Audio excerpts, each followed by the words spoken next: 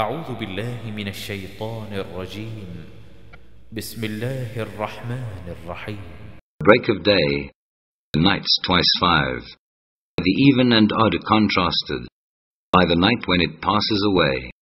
Is there not in these an adjuration or evidence for those who understand? See you not how your Lord dealt with the Ad people, the city of Iram with lofty pillars, like of which were not produced in all the land, and with the Thamud people, who cut out huge rocks in the valley, and with Pharaoh, lord of stakes. All these transgress beyond bounds in the lands, heap therein mischief on mischief.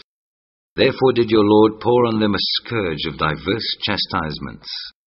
For your Lord is as a guardian on a watchtower. Now as for man, when his Lord tries him, giving him honor and gifts, then says he, puffed up, my Lord has honored me. But when he tries him, restricting his subsistence for him, then says he in despair, my Lord has humiliated me. Nay, nay, but you honor not the orphans, nor do you encourage one another to feed the poor. And you devour inheritance, all with greed, and you love wealth with inordinate love. Nay, when the earth is pounded to powder, your Lord comes, and his angels, rank upon rank, and hell that day is brought face to face. On that day will man remember, but how will that remembrance profit him?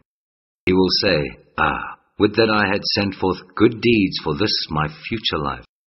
For that day his chastisement will be such as none else can inflict, and his bonds will be such as none other can bind.